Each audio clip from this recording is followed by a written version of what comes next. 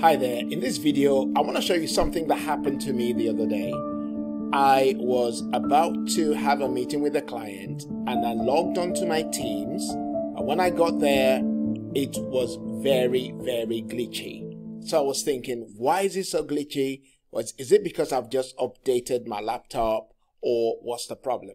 Then I realized that there is a trick that I have to perform if I wanted to unfreeze my camera in particular. Look at what happens. So in this video, I'm going to show you the trick that I used to ensure that your camera on Teams doesn't get glitchy. Let's take a look at what happened. So I logged onto my Teams through the Outlook. So I clicked on the Teams from Outlook, and I went on and I opened, I'm just going to open a meeting that I have. So let's take a look. I'm going to say join. And then first of all, the camera doesn't come on for ages. And when I try to switch it on, when it eventually comes on, you see it's dragging, it's slow. It's not necessarily showing quite well. And let's see what happens when it eventually does come on. See how long it's taking for a start. Right, okay, so look at how it's done my face. Look, I'm actually waving my hands, but it's not waving it yet because it's not ready. Okay, now it's waving my hands. So it just didn't work. And I was wondering, what is going on? What can I do differently? And then I found a trick. So what you need to do, so I'm going to come out of this now.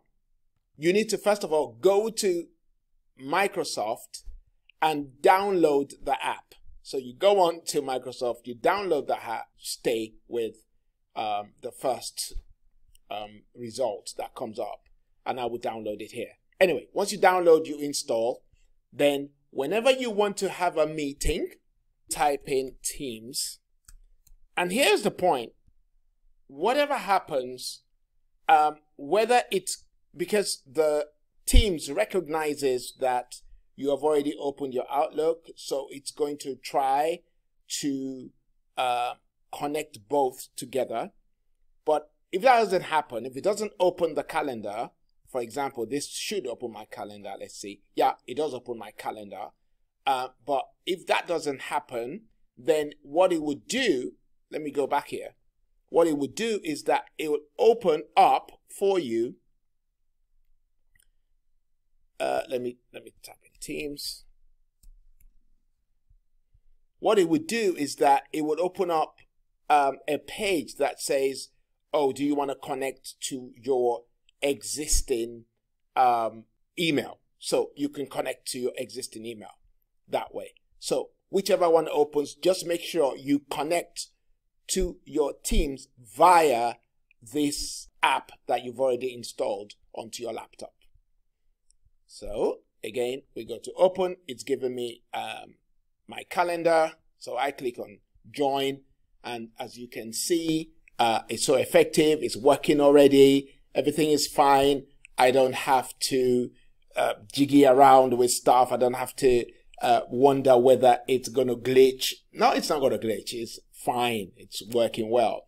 That's the way to avoid your Teams glitching or your camera not working simply because you have logged in from Outlook itself. No, you need to log in through the app that you've downloaded onto your computer. So that's how to do it. If you want any more information, please contact me. Do like this video, promote this video, and let's get people out of trouble just as it got me out of trouble. All right then, talk to you soon. Thank you.